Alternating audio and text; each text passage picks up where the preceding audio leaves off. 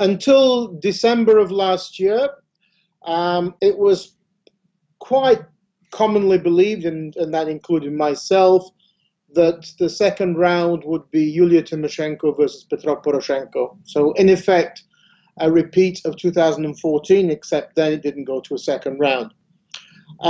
What happened in December, January was that the dynamics of the election changed, and not everybody could see it at the time. Tymoshenko began to decline, which was, I think, very disappointing for her, because she had begun the campaign first. She'd put in probably a huge amount of resources, maybe second to Poroshenko.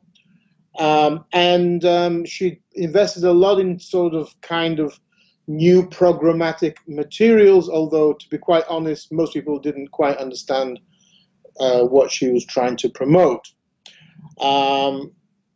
So she began to decline. Poroshenko began to go up. Partly people were saying in response to the receipt of autocephaly for the Ukrainian Orthodox Church in December. And then a new boy on the block began to grow, particularly in January. So that's when you move from a two-candidate dynamic to a three-candidate dynamic. And then from January onwards, Zelenko began to grow and to therefore take the heat, take away much of the votes from other anti-establishment populists and candidates such as Anatoly Gritsenko and Yulia Tymoshenko. So throughout this last 3 months, Zelensky has been a virtual candidate.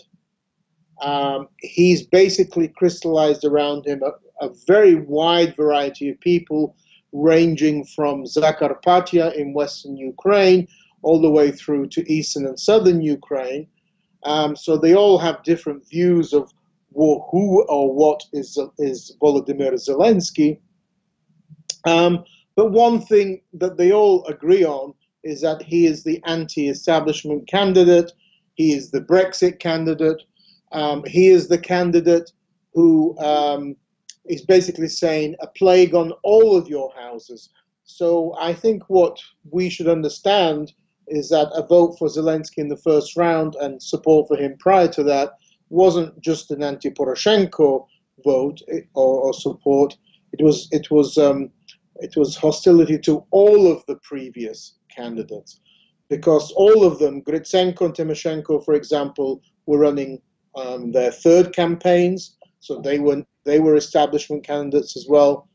Anatoly Sadovey dropped out, but he was the mayor of Lviv, and Yuri Boyko in particular was an establishment candidate. So this wasn't just a Poroshenko attack, it was an attack against, a plague on all of the houses. And maybe one of the problems was that this campaign did not offer any new faces, real new faces. Sviatoslav Vakarchuk, the lead singer of the well-known band in Ukraine, he was going to stand, but then he, at the last moment, dropped out. So in many ways, Zelensky took up the space in the campaign that would have been Vakarchuk's if he had stood. But of course, Vakarchuk's a very different, I think, person to Zelensky. Vakarchuk is somebody who has a PhD and who has been abroad at various universities as a visiting scholar, besides being a well-known rock star. So what happened as well, which is similar in some ways to the 2016 US elections, and in some ways the Brexit campaign in Britain in that same year, is that the final result was something that everybody was shocked with. Nobody expected Donald Trump to win 2016. There must have been countless occasions during the election campaign when people said, this is it, he said something stupid again, or some new compromat on Trump came out, and that means that Trump's campaign's over, but it was never over. He was a Teflon candidate in many ways, so opposition to the establishment had greater roots than anything that could be thrown at Trump, as it were, or anything stupid that he could say. And in that way, that was similar with Zelensky. I mean, he hasn't got a clean slate. He's received Russian government grants until about 2017. He had Russian businesses going right up until the election campaign. You could say that about Poroshenko, but no, Poroshenko's businesses were either taken over by Russia or he had to close them down right at the beginning of the war. And also, if Poroshenko's got property abroad, so has Zelensky, which he forgot to declare on his tax return. So there are many things that were starting to come out of the closet, particularly as Ukrainian journalists began to dig deeper and found some very troubling and very close relationships between Zelensky and oligarch Igor Kolomoisky. This didn't seem to trouble many people at the time, maybe because they didn't understand it, or maybe because he kept denying it. But Zelensky's well-known show, Servant of the People, now in its third series, is aired on 1+1 channel, which is owned by Kolomoisky. Kolomoisky has been in open warfare with Poroshenko for the last 4 years, basically over three issues, because Poroshenko has closed down three corrupt areas of income that Kolomoisky used to have. Firstly, this was the nationalization of Privat Bank in 2016, through which about $5.5 billion had been money laundered, according to various Western investigations. Secondly, it was a state oil refining company, Ukernafta, which Kolomoisky managed to control for about a decade and to basically skim off profits and such like. And thirdly, Ukraine International Airlines. He had the monopoly control over Ukraine's European flights, but that was squeezed out. The airline was squeezed out by the coming into Ukraine of discount airlines such as Ryanair, Wizz Air, EasyJet, and more of those are coming in this year. And that's very important, particularly for younger people who want to use the opportunity of visa-free travel to Europe to buy cheap tickets. So Kolomoisky obviously has an agenda. There's no such thing as a free lunch in Ukraine. The idea that he would just, because he wants to support a new candidate, support Zelensky and not expect anything in return is ludicrous and naive for anybody to believe that. So certainly those three areas, Privat Bank, Ukernafta, and Ukraine International Airlines, would be areas that Kolomoisky would be seeking to get back his position in if Zelensky were to win. Now, Zelensky, of course, is denying this, but and there wouldn't be so easy for him to do this because Ukraine isn't a presidential system. He can't issue a decree as a president of Ukraine and give Privat Bank back to Kolomoisky. That has to be done by the government, and the government in turn is controlled by parliament. So we are coming into the second round on Sunday. Zelensky still is a virtual candidate, which again makes his presidential campaign rather strange. There are similarities to Donald Trump, but there are many, many dissimilarities, far more. Trump was a long-term had long-term political involvement in the Republican Party, and his views on immigration, on economic nationalism, protectionism were long-standing. So he stands for something, and he describes himself as an American nationalist, and his campaign is "Make America Great Again," put America first. So Zelensky is none of that. We actually don't know what Zelensky stands for. And Trump, yes, they both come from show business, but Trump has zero problem as a narcissist in standing in front of a camera. He loves cameras. He loves being a showman. He's not afraid of debating even tough people like Hillary Clinton. Obviously, Zelensky is. And we've had a farcical situation where Zelensky thought he could win win one by throwing the gauntlet down and asking Poroshenko to debate him in the Olympic Stadium. Poroshenko accepted. Then Zelensky never showed up. Poroshenko debated himself, or was asked questions by journalists. And then we still don't know if there are going to be any debates prior to Sunday's election. There may be one just a couple of days before election day. But certainly there's no question that Zelensky is afraid for many reasons. Firstly, he's inexperienced in politics, that's obvious, and in particular in international relations, which is dangerous at a time of war with Russia when he's not only president, he's also commander-in-chief. But also for many Ukrainians, which this will be important, that he doesn't speak Ukrainian. He's the first Ukrainian presidential candidate who doesn't speak Ukrainian. So he's even worse than Viktor Yanukovych. Viktor Yanukovych learned Ukrainian during the election campaign. When Zelensky begins speaking Ukrainian, he obviously gets a bit of a complex and he switches back to Russian straight away. And his program, particularly the third series of Servant of the People, you can find it on the 1+1 channel, has many derogatory remarks about Ukrainian identity and Ukrainian language. So there are specific areas of problem. Now, Zelensky is falling into the same trap as other candidates like Tymoshenko and said what he's going to do in the first 100 days. Well, these candidates can say what they want, but Ukraine's not a presidential system. Ukraine's a parliamentary system or a very badly organized hybrid system. It's not fully parliamentary, it's not fully presidential, but certainly parliament and government are very, very important, unlike in, say, Russia, Belarus, Azerbaijan, and elsewhere. Which means that Zelensky can't do anything if he's elected for the first 200 days, never mind 100 days. Because the same parliamentary coalition, the same deputies, and the same government, i.e. Poroshenko's government, will be in place until October when you have parliamentary elections.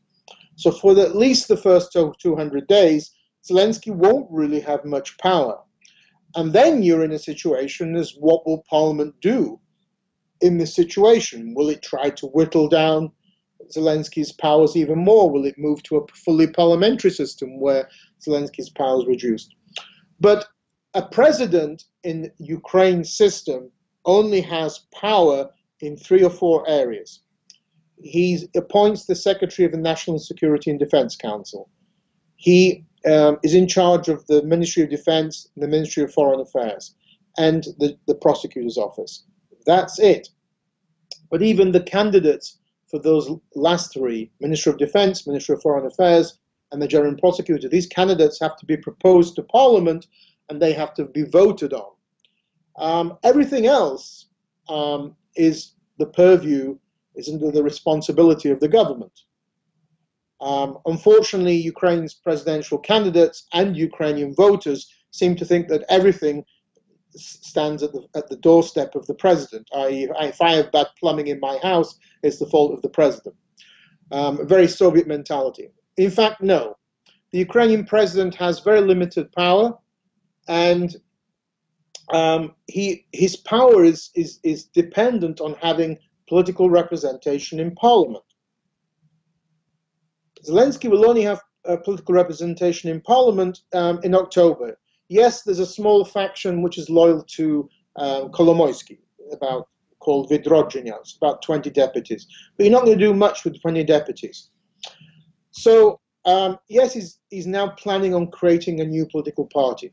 But that political party, Servant of the People is supposed to be called, will not get more than, one could imagine, 50, 60, 70 deputies.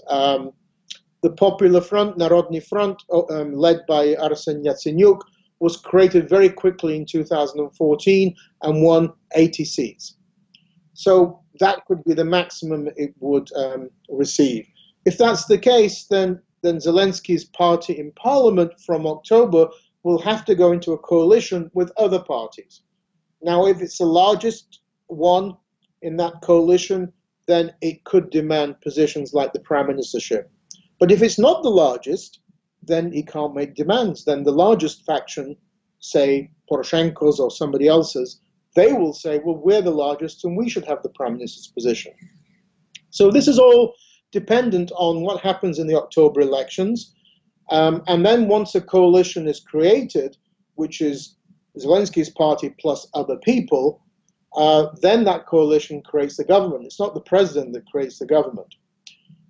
Importantly here, Zelensky in October, once those elections happen, will have to decide who he goes into coalition with. And there are only three possibilities.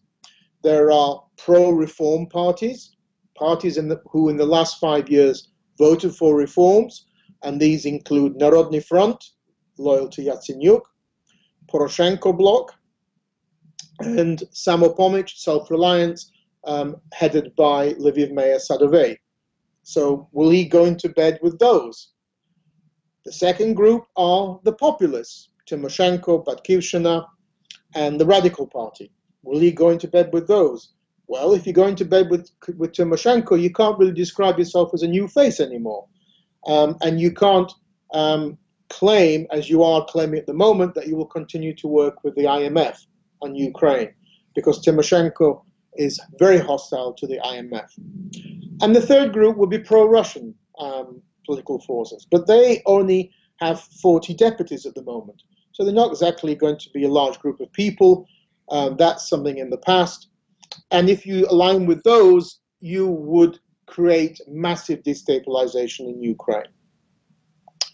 So to conclude on this point, Zelensky's election has potentially a number of dangers because it brings to power, say, Kolomoisky and oligarchs.